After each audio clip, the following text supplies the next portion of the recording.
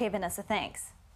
While students may have been resting all summer long, faculty members across New Jersey have been preparing for the new school year and a new fight against vaping on school grounds. CBS in New York's John Diaz has more.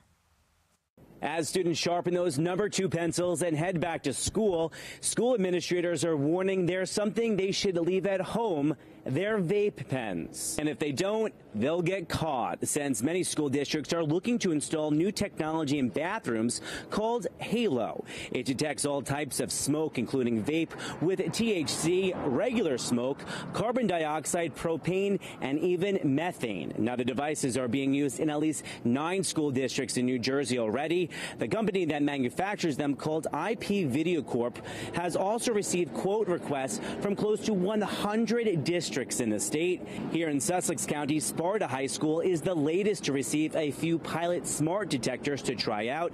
We're told, though, they're still deciding if the technology will be permanently installed.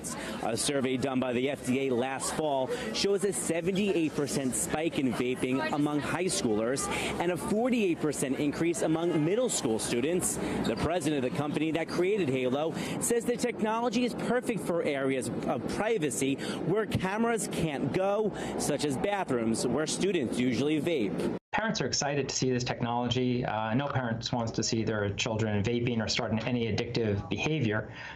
So we're getting incredible response from parents, to the point that we have parents calling us desperately wanting to purchase these for their homes. Now, we're told this type of technology does not record to the device because of privacy issues, but it could also detect glass breaking, gunshots, and keywords such as fire. In Sparta, New Jersey, John Diaz, CBS N, New York.